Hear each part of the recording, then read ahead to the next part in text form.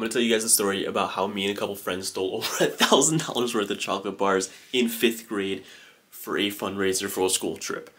It was crazy. It was actually like it was insane. Basically, what happened? There was this room in 5th grade that was like there was a printer in there, and sometimes the teacher didn't want to go get the like pictures or whatever for like from the printer, so you'd have a student go get it because we were slaves. But anyways, we call it like the orange room, mostly because all the walls were orange. Doesn't matter. But sometimes kids would get sent there. And what we found out was they were putting chocolate fundraiser bars in that room. Basically, those like chocolates that you like get for fundraiser, because we were gonna go to like on a school trip, like a 5th grade trip or whatever. It doesn't matter. Anyways, one of my friends ended up finding that room, and like it was like, in my friend group it was like, oh my god, this is revolutionary, this is crazy, this is insane.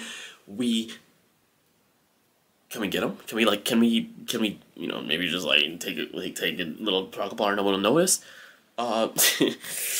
This story gets intense. It gets crazy. And also the ending is horrible, and I feel so bad.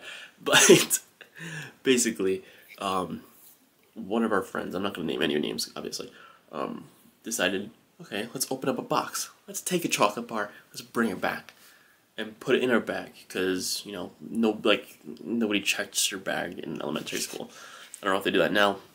Anyways, basically, it was, so, what we would do, and we ended up creating a system out of this. It was a crazy system. What it was is, you would, so basically anytime the teacher wanted you to go to the orange room, we would always be like first people to go, because most people didn't want to go because it was just like, why? It was also like a scary room, because it's just like this like small room.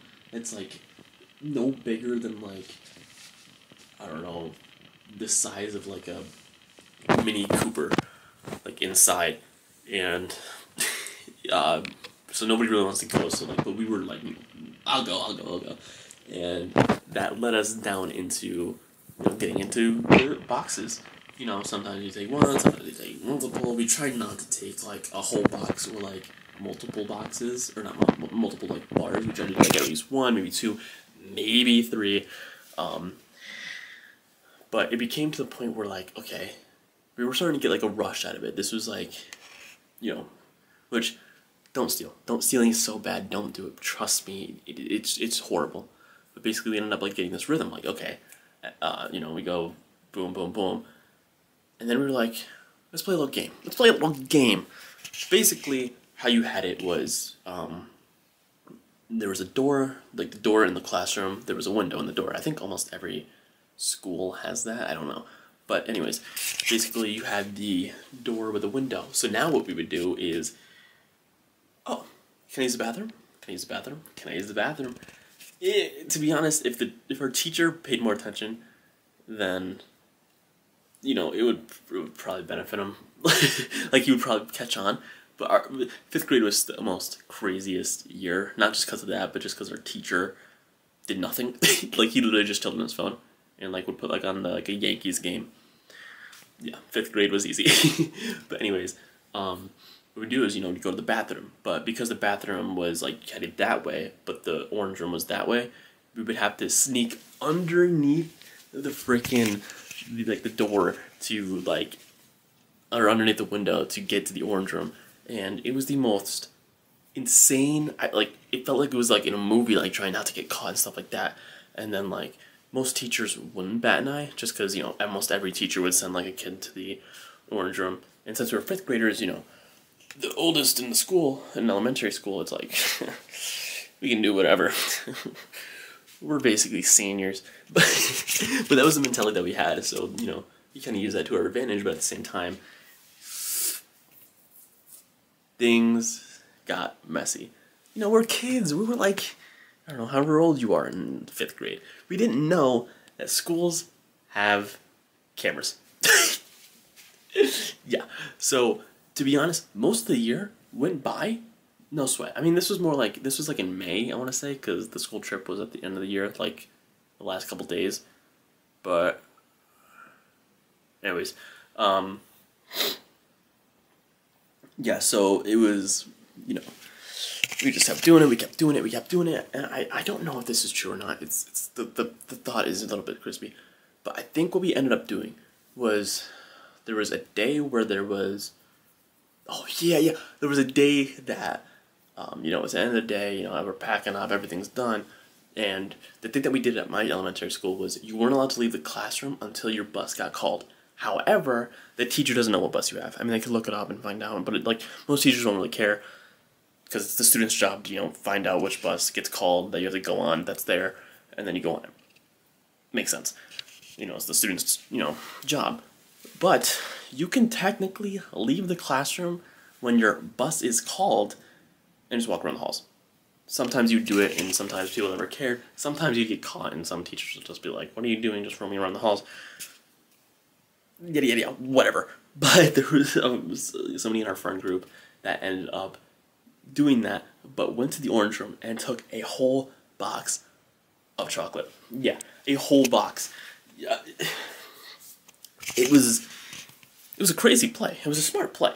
To be honest, we thought we were geniuses, but the more I'm thinking about it now, I'm more realizing that, like, you know, the stat, like this, like the principals and stuff were just like looking at the cameras, probably watching this, like, these guys are idiots.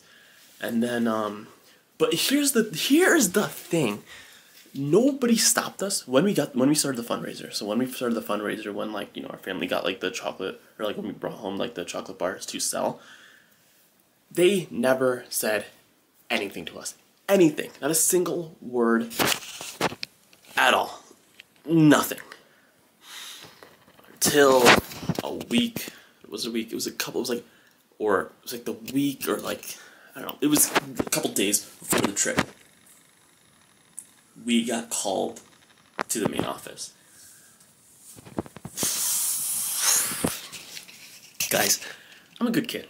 I didn't get into too much trouble. I was nice. I was just like there. I was just there. I was just the there kid. I don't know if that makes any sense. If you get it, you get it. But oh my god, was it the most stressful week? Because at first they put all of us in, you know, the principal's office, and at first, or no, they didn't do that. No, they didn't do that. What they did was they took us one by one. Here's the thing. Me, being the solemnly good Christian boy that I am, and also, I don't know, but I was the last person to go. And this was the most messed up thing like my friend group did. I moved schools, by the way. I don't talk to any of them. I never did. Anyways, it doesn't matter. The kids in my friend group blamed it on this one kid. He was also, you know, doing the scandalous stuff, you know what I'm saying? He was also there. And then, you know, when it was my time, because they were doing it like during lunch, so, you know, everybody's in lunch, and, you know, one by one, and I was like, oh god, am I next? I was hoping, I was like, please just don't do it with me. But that was the thing, like, when they got back to lunch, they were like, okay, we blamed it on this kid who wasn't here that day. And then it was like, genius. And, oh my god, I'm so sorry I lied. But, like, I said it was that kid. I'm just gonna call him Ralph. Was Ralph his actual name? I don't know. But, anyways, yeah, we all blamed it on that kid. And I feel so bad. Because the next year he moved. I don't know if it was because of that. I don't know if it was because whatever. But I felt so bad. And there's that. Yeah, so it was funny though, because I remember him saying, the principal saying, you guys stole over $1,000 worth of chocolate bars, which, you know, that's a lot of money. That's a lot of money worth of chocolate bars, which is insane, by the way. But that's a lot. To be honest, we didn't really pay attention to how much we were taking. We were just like taking, like, grab and go. But I mean, yeah. I mean, we still went on the school trip, so it was like whatever. But moral of the story: don't steal, don't lie, and make sure you pick the right friends.